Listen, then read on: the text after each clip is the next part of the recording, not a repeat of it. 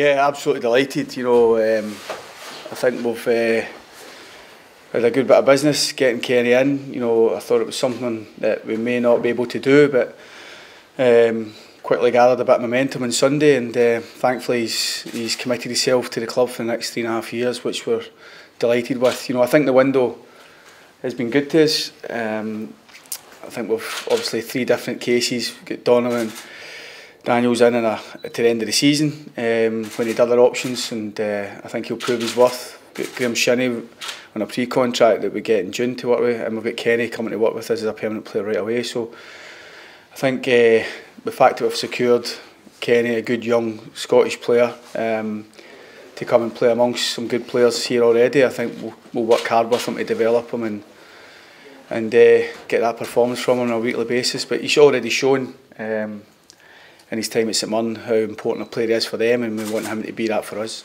I think there was a lot of speculation throughout the month, but Sunday morning I got the call from my agent, and things were just about done, so it was just about coming up and getting the medical and stuff done. I was delighted to do that. So coming up here to this club, to say with the ambitions that they're showing, and hopefully I can add to an already very strong squad.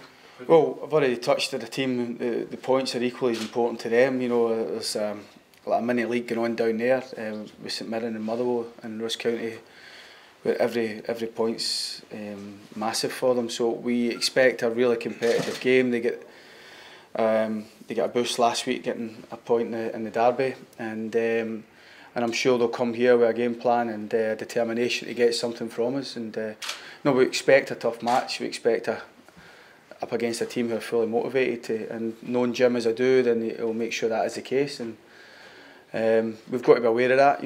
Every game we play, there's always an opposition and try to stop you playing. So, and this Saturday it's Ross County, but like I said before, we need to make sure we're a tough opponent for them. And we've had 2 wins against them this season. A very comfortable win here last time at Pittodrie, and if we can have a strong performance like we did that day, it'll help us.